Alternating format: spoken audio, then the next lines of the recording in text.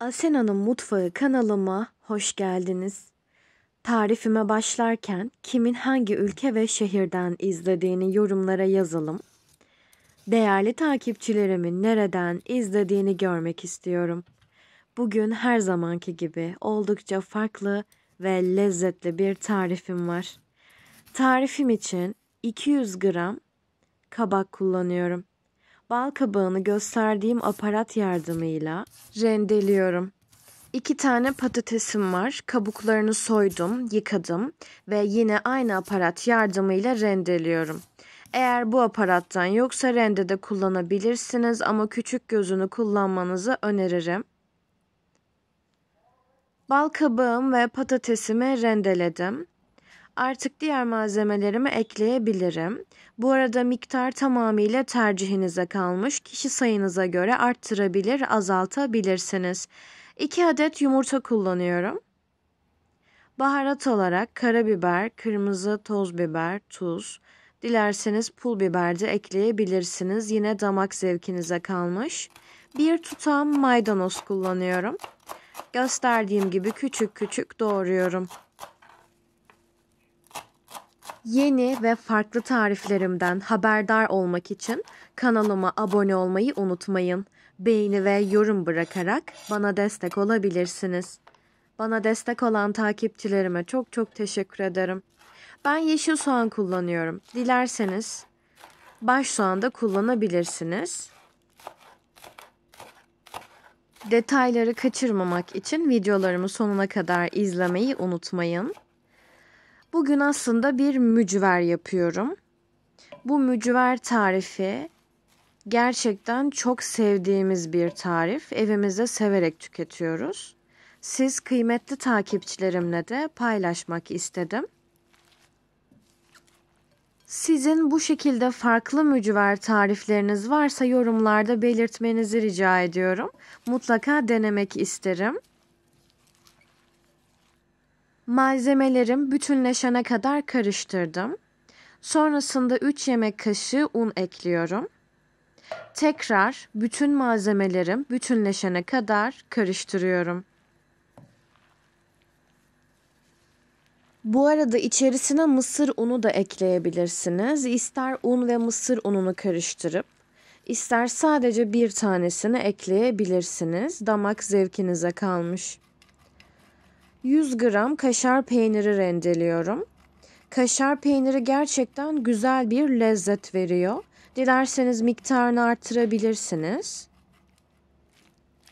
Tekrardan bütün malzemelerim bütünleşene kadar karıştırıyorum. Ekleyecek olduğum malzemeler sadece bu kadar. İçerisine şu da yakışırdı dediğiniz herhangi bir malzeme varsa yorumlarda belirtmenizi rica ediyorum. Mutlaka denemek isterim. Gösterdiğim gibi şekil veriyorum. Çok sıkmıyorum. Hafif sulu bir yapısı var. Suyuyla birlikte kızartıyoruz. Bu aşamada da için pişmiş ve dışı da güzel güzel çıtırdamış olacak.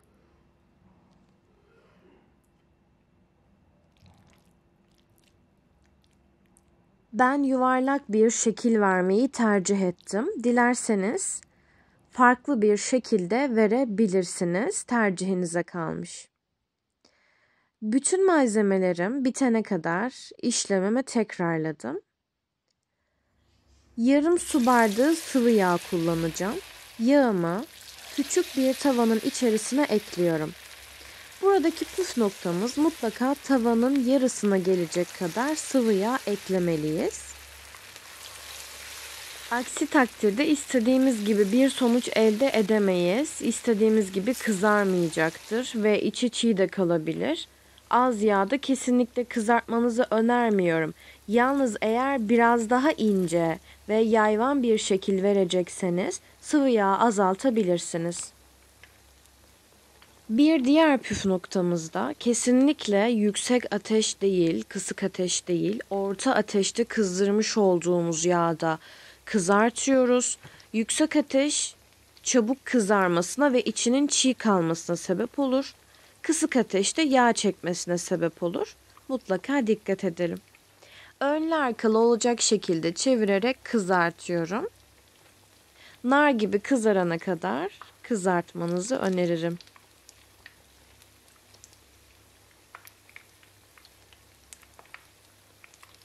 Kağıt havlu sermiş olduğum servis tabağımı alıyorum.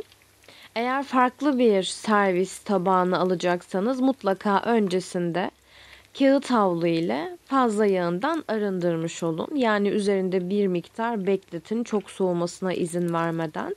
Bu arada sıcak tüketmenizi öneriyorum.